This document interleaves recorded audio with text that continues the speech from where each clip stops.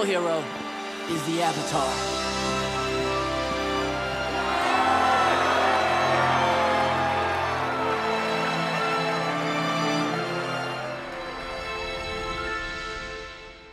Hey, what's up guys, it's Aladdin. Some crazy new news regarding the live-action Avatar The Last Airbender Netflix series hit the internet and we gotta talk about it. But before I get started, if you're new to the channel, hit that subscribe button if you haven't yet. It definitely helps out the channel grow and lets others like you stay tuned with the latest shows and movies. And also, don't forget to hit that notification bell so you guys can get notified right away when I drop my next video. Now, it's almost been a year since Netflix has announced that a live-action series for Avatar The Last Airbender would be hitting their streaming services. I've actually covered this in a previous video where you guys can check that out on the top right here. I'll also leave links in the description so you guys can check it out later. But short story short, the main creators of the original animated series, Bryan Konietzko and Michael DiMartino, will be returning as the writers and showrunners for this new adaptation of Avatar. Over the months though, we haven't actually gotten any huge news regarding the live action, but we've gotten some little details and news from previous cast members talking about how they believe the live action will be good and won't be as disappointing as the movie. We know Konietzko and DiMartino are working very hard on the script right now, and I really don't want them to rush it at all. Take as much time as you need just so we can get something that looks perfect. Now, it won't be the same like the animated series, since they are saying it will be a retelling, which I'm assuming it might mean that they will follow the same storyline from the animated series, but have a different approach of telling it and maybe even adding more in-depth to our main characters. They might just add more of a background story than the animated series did, which I'm totally fine with. But a casting hasn't been announced yet, which is why I'm very surprised, just because the date as of now is scheduled for a 2020 release, which makes me think that they might have already picked their actors that they want to play the characters. But then again, if they haven't casted their main characters yet, they will be doing that in the upcoming months, just because 2020 is just around the corner and we do need to eventually see who will be our main actors for this live action. I have high hopes for this live action and I really do want to see it succeed and do well. Avatar is a huge part of my childhood growing up, and knowing that there's going to be a live action is just incredible. But also it scares the shit out of me because I honestly have no idea what to expect. However, the original creators are on board for this, so I think everything will be just fine.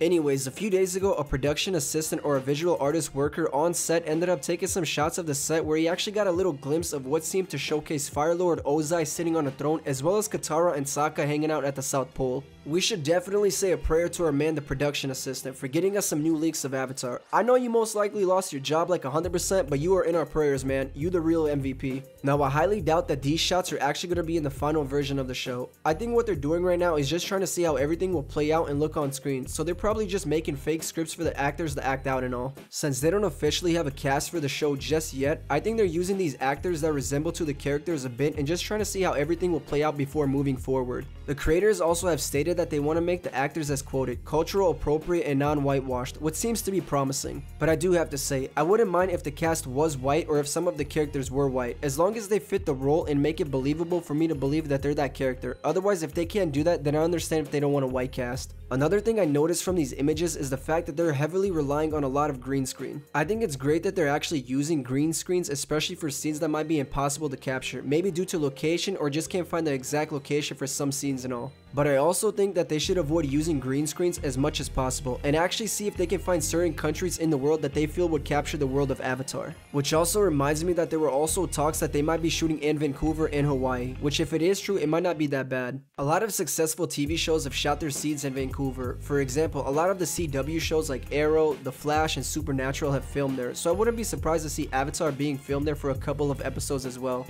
But Hawaii was definitely one of my top picks that I was hoping they would go for. I just think Hawaii has that perfect scenery for the Fire Nation to be at. The Fire Nation is basically located on tropical volcanic islands, and when thinking about any real life places, Hawaii just comes to my mind right off the bat. So I wouldn't be surprised if we saw some episodes in Hawaii. Obviously not the whole season of season 1, but maybe just a few scenes of it, but nothing crazy. However, I can definitely see them filming the majority of the other seasons in Hawaii once they get to like book 3, which will mainly take place in the Fire Nation. Now, the guy that was the production assistant on set also had a few comments to share. He said, "I got a chance to work on a visual effects test for the new live action series and thought I'd share the experience. We filmed 2 test scenes in a huge green screen studio in Los Angeles, one in Lord Ozai's throne room and the other in a tundra with Katara and Sokka. All the backdrops were keyed digitally. From what I gathered, Netflix has reached out to multiple visual effects VFX companies to do these sorts of tests, so this was just one company's bid. Word on set was that Netflix was planning to film most of the show on location in Vancouver and Hawaii. Somebody also said Netflix wants this Avatar series to be their own Game of Thrones. James Lee played Ozai, Kevin Garner played Sokka, and Kate Buati played Katara. I'm 99.9% sure they were just stand-ins for the tests, but James Lee sounded like he either auditioned or was planning to audition. The throne room scene just consisted of test shots of Ozai sitting on the throne with one leg up, which did not seem very Lord Ozai to me, so I hope they don't actually treat him that casually in the real thing, and standing and walking down, nothing crazy. The oddest thing was they insisted he wear a hat as the Fire Lord. Sokka and Katara scene had dialogue and some action. They were bickering about Sokka's boomerang and how they need to hunt for fish when a group of marauders spotted them and chased after them. Katara yelled and threw up a wall of ice or something, and then Sokka exclaimed, "Katara, you're a waterbender." She reeled in shock like she had no idea. Not sure if this is actual dialogue from the official script, but it's weird to me that Katara wouldn't always know that she's a bender, let alone that she would start off with enough power to shield them from 3 big guys chasing after them. From what little I saw, I hope Netflix doesn't end up leaning too heavily on green screen backdrops and that they actually prioritize the real locations. Also hope they don't twist the story too much, although I know they've said it's a retelling. We'll see. But that's everything he had to say while being on set and observing it. What I found really interesting was the fact that he said that someone there also said that Netflix wants this Avatar series to be their own Game of Thrones. I actually believe this to be true. This could potentially be the next big series for Netflix as long as they calculate it right and execute it according to how it should be done. With the visual effects in today's time, I have no doubt that they're gonna find the right company to do their visual effects. The visual effects in today's time is just far more advanced than it's ever been, so I know for sure that they're gonna nail this out of the park. He also mentioned that they did both scenes of Fire Lord Ozai and Sokka and Katara in a green screen studio in Los Angeles.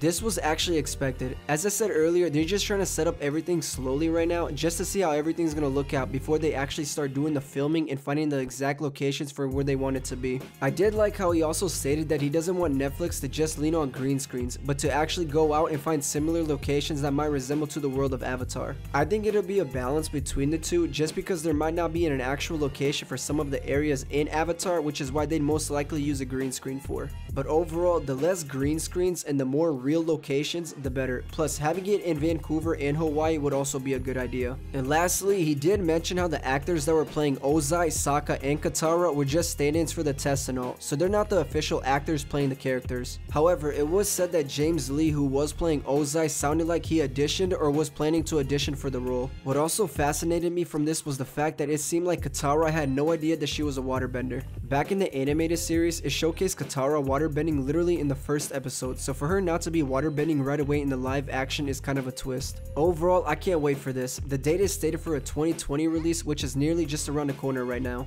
Most likely, Konetsko and DiMartino already have the scripts done for the first season, so they're probably just getting ready to have a casting call for the characters and finding the locations where they're gonna film. I honestly can't wait to see this live action, and I truly do hope it does work out and it becomes the next big show on Netflix. I'll be making more videos on Avatar right away when it drops, so if you haven't yet, hit that subscribe button so you don't miss anything. I just want to say thank you all for watching, and if you haven't already, hit that like button if you enjoyed today's video, and don't forget to subscribe if you haven't by now. Also, hit that notification bell so you guys can get notified right away when I drop my next video. If you don't mind, share the video if you thought it was good and want others to see it. Check out my other videos regarding Avatar: The Last Airbender in the next video. Thank you all once more, and I'll see you guys in the next video. See ya.